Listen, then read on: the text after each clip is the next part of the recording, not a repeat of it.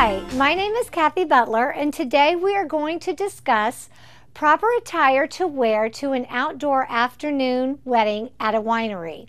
There are so many different options for all types of brides these days, and it's really interesting when you think about getting married at a winery. I think of a beautiful day looking out over the vineyards, and typically, being raised up like on a balcony, maybe in a little pavilion type area. So I think of something classic and elegant and a little bit romantic. So I found this dress, and it's by Sonia Pena, and I love it because it's classic and it's elegant, and I like the fact that it has an organza wrap to it. I don't know that I'd wear it the entire afternoon, but if you're at a winery and a nice breeze comes through, you might get a little bit of a chill, and you always have this nice accessory that comes with it.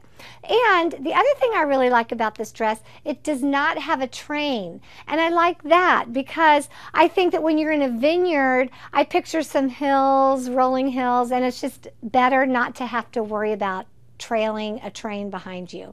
My name is Kathy Butler, and today we discussed proper attire to wear to an outdoor afternoon wedding at a winery.